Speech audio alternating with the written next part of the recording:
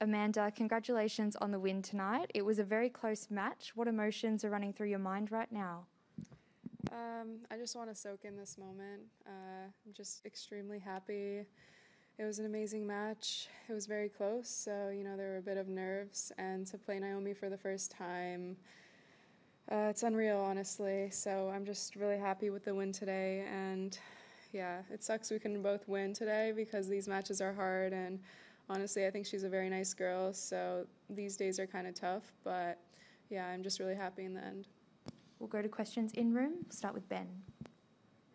What does Naomi sort of mean to you as a player and competitor on tour? What does playing her and beating her mean also? I think she's really inspiring. What she's done in the last couple of years is amazing, and just how authentic she is. I think she's just great. She's really fresh for the tour, and I think she's really funny and sweet. So it was really cool to finally play her today. She has a really big game, so I knew that I really had to step it up and try to be as aggressive as I could. I don't know if I did that so well today because in most of the moments I feel like she was more aggressive. I'm not really sure, but I think my serve is what really helped me today. When you say authentic, what do you mean? She just tells the truth about how she feels. She spoke about her mental health the last couple of years. I know she's gone through a really tough year last year, so I kind of feel for her today. I know it's not easy, especially just being the defending champion. Kind of feel bad, but yeah, just the way that she talks about things and how honest she is, I think that's really inspiring. Congratulations. Your return was great, especially in the second set and the third set. And it seems like you read where she serves. So can you talk about your return? My what, sorry, was it? Return. Oh, returns. To be honest, I did not think that, but thank you, because I was getting very upset with how I was returning today, but she has a really big serve. She's one of the biggest servers on tour, so I was really trying to stay dialed in those moments because those were the most important ones, but in the third set, she was always holding serve, and we were both just going back to back with our serves, so I think in the tiebreak, I really tried to stay in those moments, just try to dig deep and try to make those returns, which I think I did the best was in the tiebreaker, returning her serves. But yeah, I've worked a lot on it, and I think all the work that I've done in the preseason has helped me for today because honestly, I have worked a lot on my returns, so I think it's just paying off. Been in fantastic form since arriving in Australia. What do you love about playing here in Melbourne? And you played the whole summer's been amazing. So what do you love about playing in Australia? To be honest, I love playing in front of Australian fans. I think they are so cute. It's just so fun playing here. The atmosphere, it's just similar to U.S. Open. I absolutely love it. The last tournament was pretty small. It was still an amazing week for me, but I was really looking forward to this and just playing on these big stages here at Australian Open. It's just an amazing atmosphere. This is everything that I trained for. I was getting goosebumps in the tiebreaker. I always get that feeling, and I'm like, go away. But yeah, it's an amazing feeling, and it's all of that hard work that I put in. It's to have those moments like today. I think we all think of you as a big stage player. Do you think of yourself as that kind of player? What's the experience like of playing on a night like this against Osaka? How does it feel different? How does it bring out the best in you? Yeah, going in today, it was my first time playing against Naomi. So to be honest, I was just thinking to myself that it's going to be a really good test for me today to see where I'm at. I know I'm coming off a title, but I honestly haven't had that many top wins, I feel like with Naomi that I had today. So I just really wanted to see where my game is at and if I can handle it, try to win today. So yeah, I think this is a huge boost of confidence for me.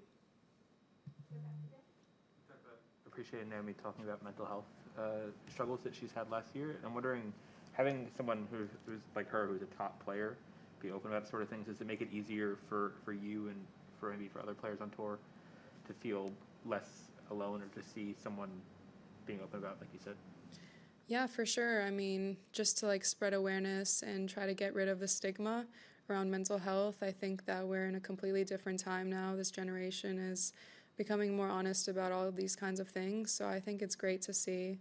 I'm comfortable speaking about whatever, I've gone through a couple hard years, and I don't mind posting stuff on social media and just try to spread awareness for people who are also growing through tough things. I think that's great, that to be relatable to other people who follow us, I think it's a great message. Knowing how tough those years have been for you, how much more does that make this night mean to you? Yeah, last year was a huge struggle for me.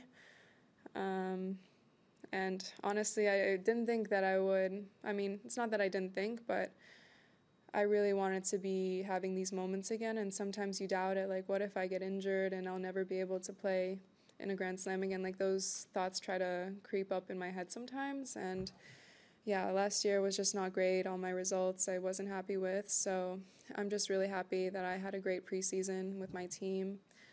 Roman, Rob, and also Gleb, this guy that I was training a lot with in Miami. They've done incredible work with me in the preseason, so I'm just incredibly thankful and grateful that I have such an amazing support system around me and a team. So yeah, I think that without them, this probably wouldn't have been possible, so it's also really important, the people that you surround yourself with, and that's what really helped me after this past year to get back to the level that I can play.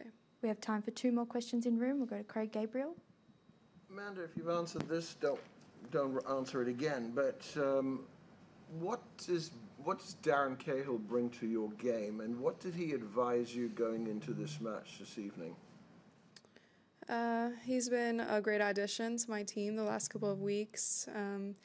He tries to help me stay calm and relaxed and just give me the confidence going into this match today, just believing in myself and knowing that I can do it. I think he does a great job of, telling me those things. So, God, my phone.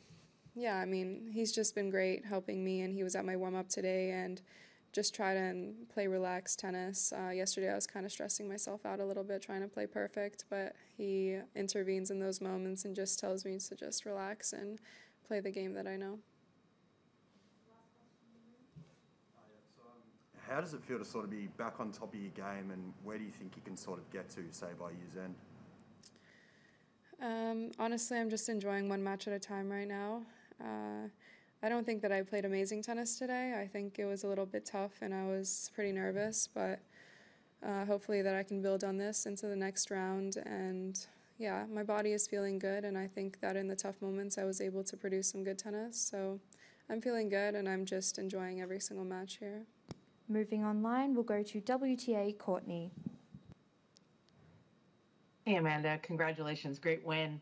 I'm curious how different, or maybe it doesn't feel different, I don't know, does this feel to your run at Roland Garros through the first week? Can you compare and contrast them at all?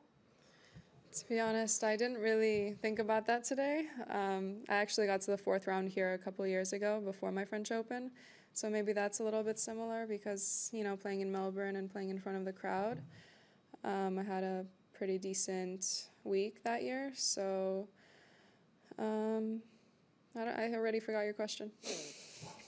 Fair enough. It wasn't a good question. It's fine. But going ahead, though, looking ahead towards Ash, obviously you guys played in Paris semifinal. What do you anticipate from that match, and what will that match against playing her now as a world number 1, what will that mean to you? Maybe that's why you compared it, because I'm up against Ash next. Okay, that makes sense.